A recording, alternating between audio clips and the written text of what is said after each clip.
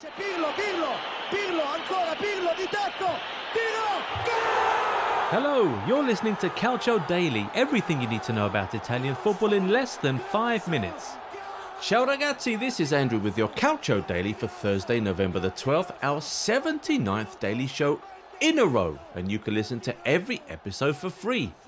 The world is waiting.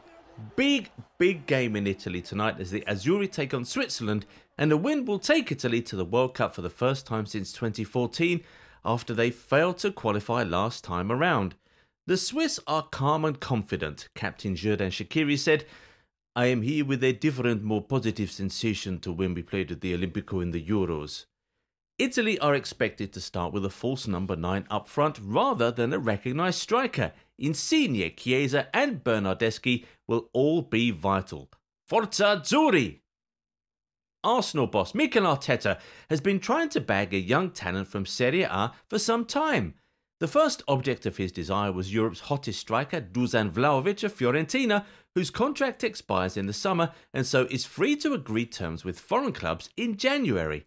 Arteta's been attempting to contact the striker, but Vlahovic seems simply not to be interested in playing for Arsenal, and who can blame him? He's just not picking up the phone to the Arsenal boss.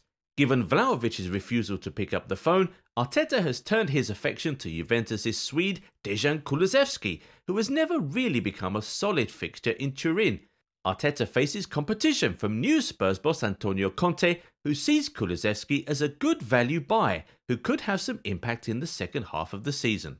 The very best way to support the show is to use the Fountain podcast app and send us a payment. No Patreon, nothing like that. You decide what value you get and you decide what payment you give. You can also leave us 5-star reviews wherever you listen to the show. We're on YouTube and TikTok at Calcio Daily, Twitter and Instagram at Calcio Daily Pod. Until tomorrow, this is Andrew saying, Arrivederci ragazzi, a domani.